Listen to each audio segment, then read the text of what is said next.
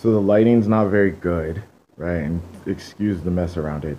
I just kind of like somebody asked, like I was telling somebody the story the other night of me when I was coming back in the desert in the night and how I got like attacked by dogs and she was like, "Oh, like well like what are you using to?" And I was like, "Oh, I had this bone shiv that I took out there just in case." And there was like this big bastard here. I have to name all of these too once I'm finished with them. That I also recorded some videos today, but my laptop died. I needed to edit one of them, and so I can't do that. But I'm getting my new laptop in a few days, so I just kind of wanted to let you guys know about that. Which is why I haven't posted that. Which is why I'm posting this. But I want to post those videos together. But anyway, so like these are the different things that I have or have used. Now, some of these I got since I've been out here the second time. Well, most of these actually I got from the second time. But going from right to left, right? So over here on the right, where's the? Oh, there it is. Over here on the right, you have goat horns. Now there's three of them currently, but I have a fourth one somewhere around here that I got the first time that I was out here. And so what I do is I turn these into karampits, which is a curved dagger. This one right here is my my bone cudgel, right? It's what did I just say? It's I think 20 centimeters or no 40 centimeters, which is 16 inches. It's really heavy, really durable. It's got a few cracks in it, which has me kind of concerned if I have to use it on like some of the wild dogs or something like that. I think it might break, which it breaks depending on how it breaks. It might not be that bad. Now the second one that you see right over here, that's actually two bones that I found that I had. I came out to Wadi Rum like 2 years ago, stayed out here for a month. And so I had two bone shards. I had like two bones and then one shard broke off and it was like longer and I was trying to figure out how to like split it down the center because it looked very much like this one right here. But it didn't work.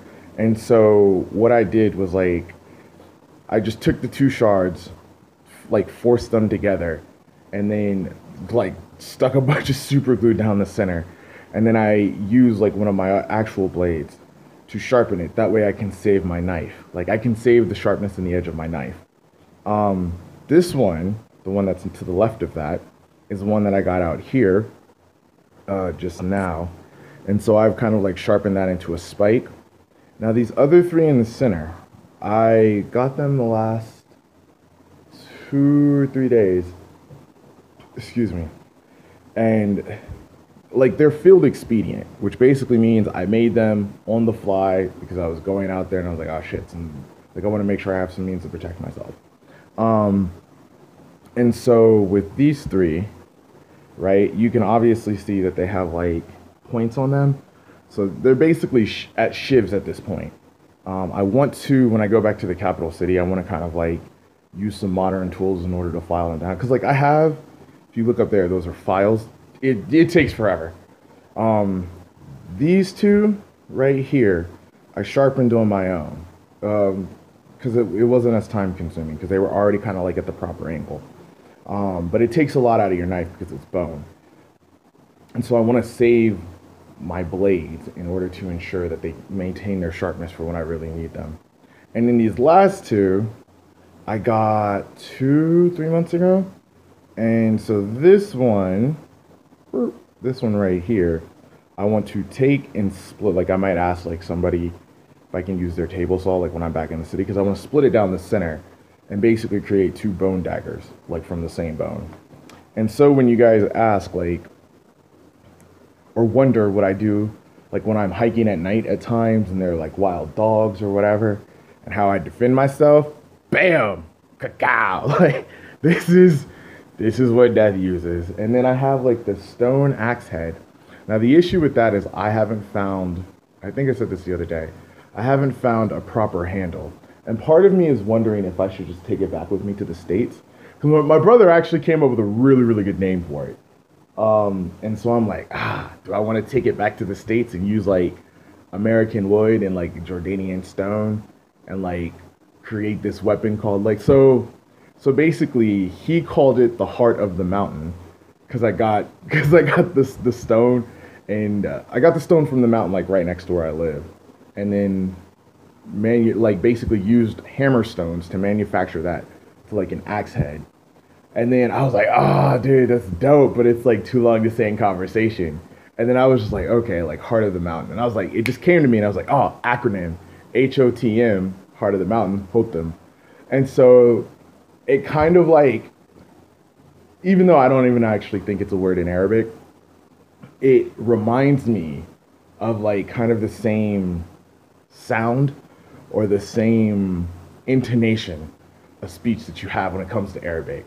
So I'm like, like Heart of the Mountain, Hotem, like a cross between two countries and like a memory of my time in both. So yeah, I just kind of wanted to share that with you guys and show you. I know, like, man, Dad, pretty soon, a few months, saving up some money to see how much it is to get my phone fixed, because I have to replace the screen, and I have to see if they have it, and if it won't wipe my phone. And so, that being the case, I bought a bunch of other stuff recently too. Like I've got a new laptop coming and everything. Actually, coincidentally, my laptop died like yesterday or the day before. Like it's not actually, the battery's dead, so it won't hold any charge for more than like 5 minutes, even keeping it plugged in. And so, yeah, it's these are these are the things that I use and the implements that I have to defend myself. And I mean, I've also got like a few pieces of rebar, but yeah. Eventually, though, I'm thinking about it. Eventually, I might go to the mountain and try and see if I can't make a forge in order to, because the wind is like, as you guys have heard in several videos, we're really strong here. So I'm wondering if I could try and find a way to channel that wind into a forge by creating like basically like a tunnel for the wind to channel through when it's naturally blowing for the coals to heat the steel, and at least make like a short blade on the end for this rebar. So, but we'll see. I mean, making a forge is a lot of work, and I'm actually concerned that some of the stone traps water inside, and if you make a forge out of that, it'll explode. So, just kind of giving an update and making a video in place of the other ones that I made that I can't upload currently because I have to edit them. So I hope you guys enjoyed this. I hope you like the glimpse into, you know, what it is that I'm doing and what I have out here. And yeah, so catch you guys later.